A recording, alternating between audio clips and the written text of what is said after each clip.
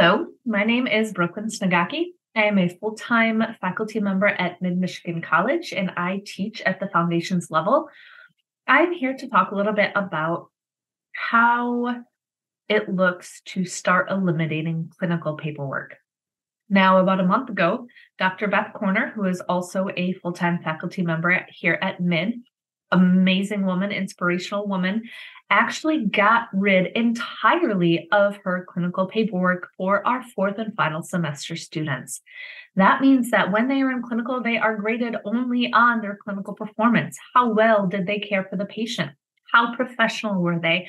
Did they have interprofessional and intraprofessional collaboration? How effective was their patient education? So it's really, really exciting stuff.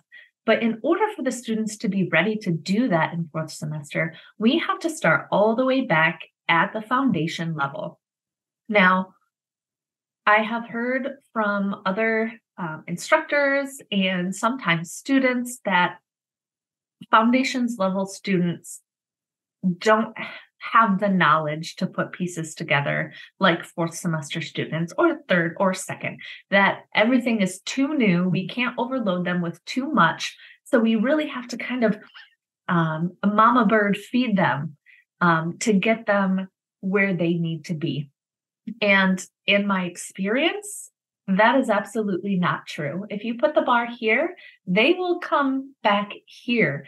So before I get into, step one, step two, step three, a piece of advice I have for other foundations instructors looking to do this sort of thing is be bold. Get rid of your entire clinical paperwork. I had 17 pages when I took over foundations about 3.5 years ago, 17 pages of a nursing process worksheet. And when I took over, I thought, oh my gosh, I don't want to grade 17 pages per student per week. And they don't want to do 17 pages of work every single week based on their clinical experience. Now, not only do we not want to do that, but the student's performance was not telling me that this was effective. The paperwork was a little bit busy, and the students were giving me that same feedback. And let's be honest, 48 hours after clinical, if they forgot a piece of information, they forgot to get the potassium, do you think that they are going to leave that blank?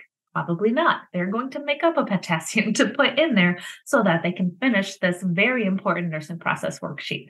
So not only were they not getting a lot out of it, sometimes it was a little bit non-factual. So part of the impetus for this change, for me at least, was to make the clinical paperwork more relevant to their experience, to make it in more real time, and more reflective of an actual nurse's experience during the clinical day.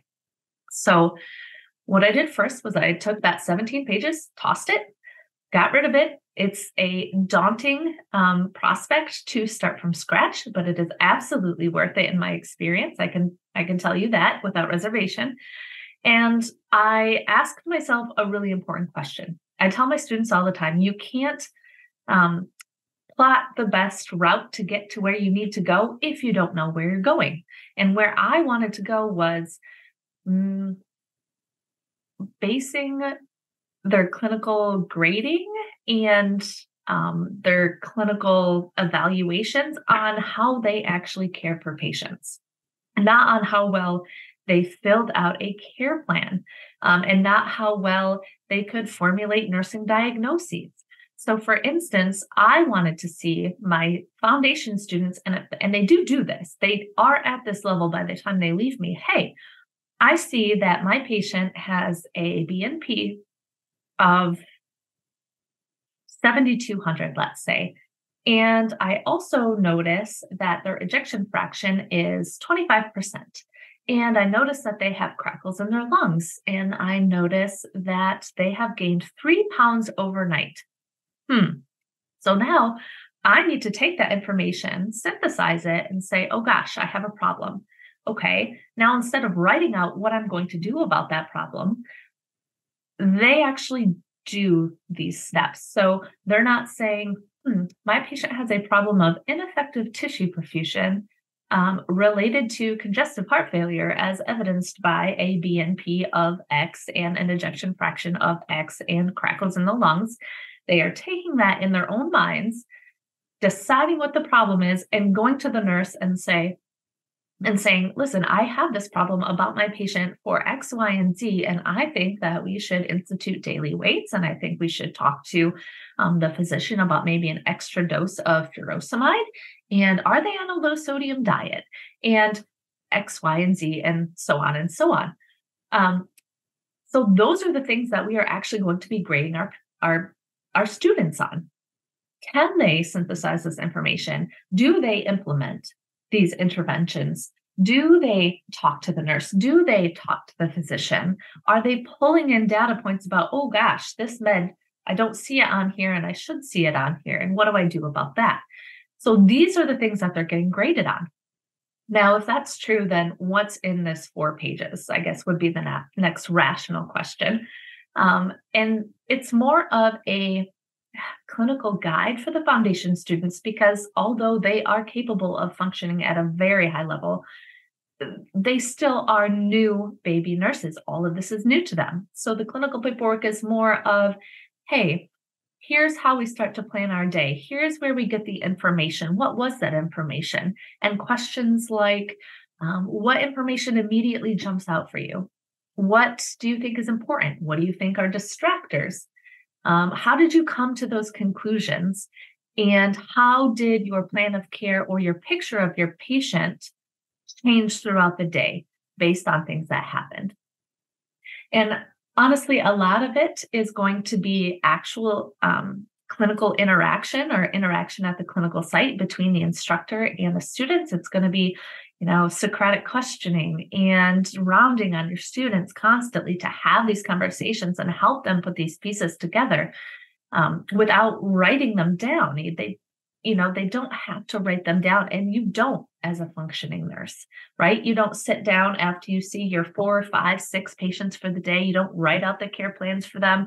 This all happens naturally eventually. And that's we're going to start them off running at this point.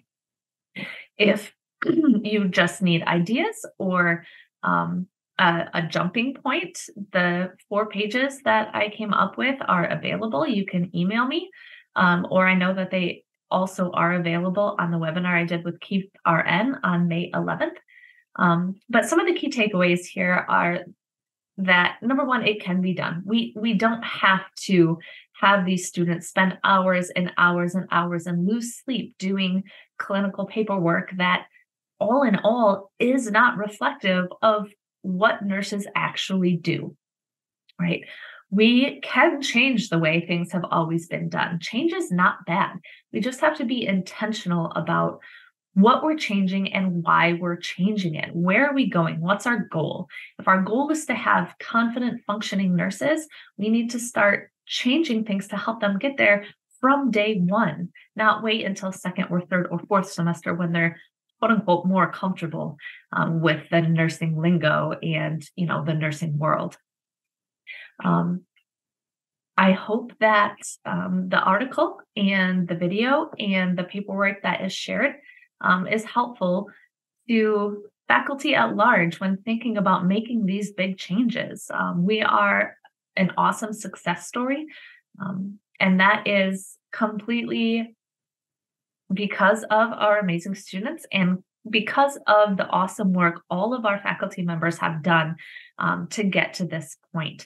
We work together closely from foundations to Adult Health 1, Adult Health 2, Adult Health 3 to make sure that the students have the progression, that we know what each other are doing in clinical and what we're working on.